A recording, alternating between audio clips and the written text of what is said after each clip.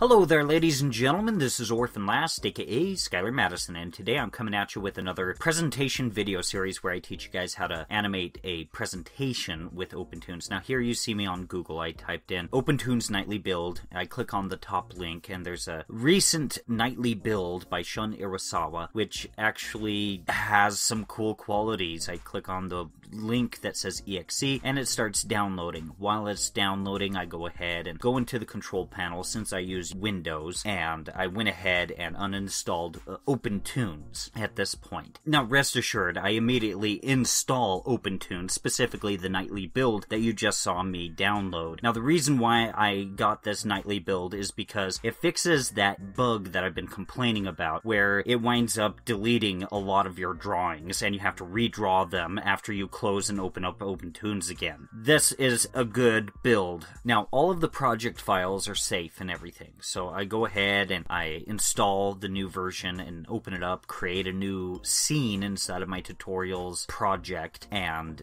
went ahead and just started throwing in the variously different files. It took me a little while to find them. I kind of forgot where I put them since it's been a while since I visited this series. But once I did find them, I threw the storyboard, which I've already created in the previous videos, and I also tried to actually put the Audacity file in there. You actually saw it just there. And so I'm like, duh, I just need to export it as an MP3. Now, if you want to export as an MP3 with Audacity, it's kind of like Opentoonz. You have to activate the FFmpeg integration with it. So I keep finding that there's parts of the presentation that needs different graphics. So I throw in my logo in there, and I want this presentation to actually be pretty good. So I want to have an animated logo as a temporary filler for an intro for my videos. And so I also start talking about Opentoonz, and so I have already thrown in the MP3 file into Opentoonz. It's just a click and drag.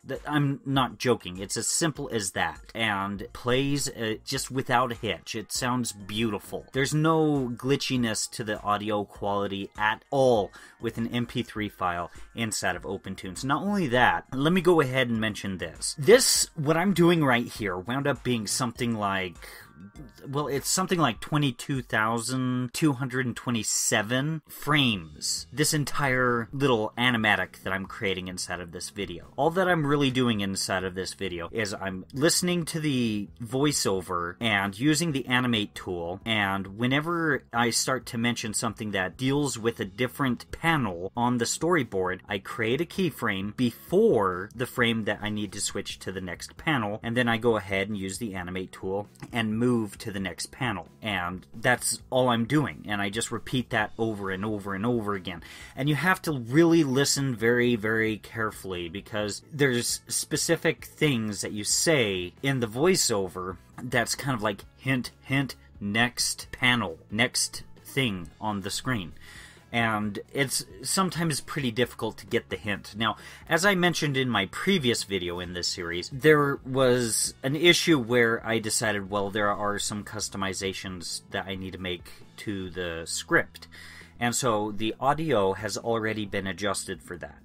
But right here on the screen right now, you can actually see me drawing out a storyboard. Like I said, a storyboard doesn't necessarily have to be as pretty as what I was doing in the previous video in this series. Here I draw just a basic idea of the Opentoonz interface to kind of give everybody an idea as to what's going on. Now, I'm really amazed.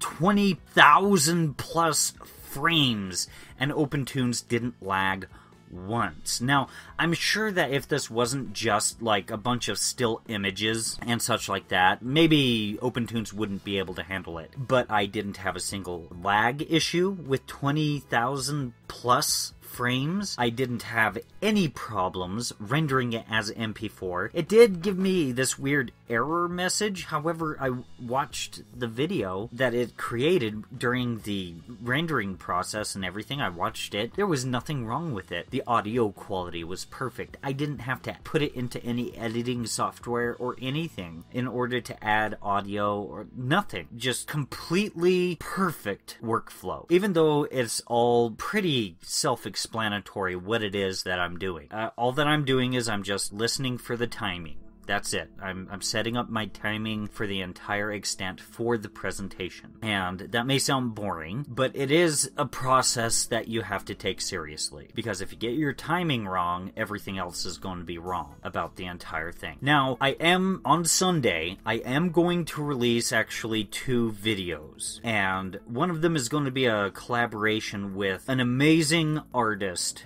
that I'm just mind blown that this guy wants to have a collaboration with me. And it'd be nice to actually have a collaboration that actually works out. I guess I'm learning how to do that. The next video, however, on Sunday, is going to be focused on what I made in this video, which is just a little animatic, basically, an animated storyboard. And it's not going to be pretty or anything like that. Now, I have been talking for months, ever since January, that I'm going to be working towards creating a crowdsourcing campaign to introduce collapsible windows, which is going to completely change the look of Opentoonz, the graphic user interface and all that. And that's what I've been working on. This is it. Throughout this video series, this is me working on the presentation for that crowdsourcing campaign. That's what this is all building up to. I'm really looking forward to just showing you guys the storyboard, basically, to be able to actually show you guys the basic concepts of what the collapsible windows are, what it's going to provide for Opentoonz, how it's going to make the user interface for Opentoonz easier for you to manage. Now, I have told variously different people that if they wanted to know more about collapsible windows, watch this presentation video series in slow motion. You'll be able to read the script, and you'll be able to see the storyboard. And I don't think many people actually wanted to do that. So I'm actually excited that on Sunday, I'm actually going to be able to show it. Now, I'm open to suggestions and stuff like that, but the thing is that if the crowdsourcing winds up actually getting overfunded, I do have ideas how we can actually expand other functionality to the collapsible windows, such as, like, actually having a miniaturized timeline that's connected to a minimized X sheet or timeline that's reduced to the size of an icon. So basically you have the X sheet that's reduced to an icon, and you click on a little button on that icon, and you have this little miniaturized timeline. I don't know, but that's only if we get overfunded, when I wind up actually getting this into the crowdsourcing process. Anyways, guys, that pretty much concludes it for this video. If you guys enjoyed it, please like, share, and subscribe. Stay tuned for Sunday, because you're going to see what this video made. Thank you very much for watching.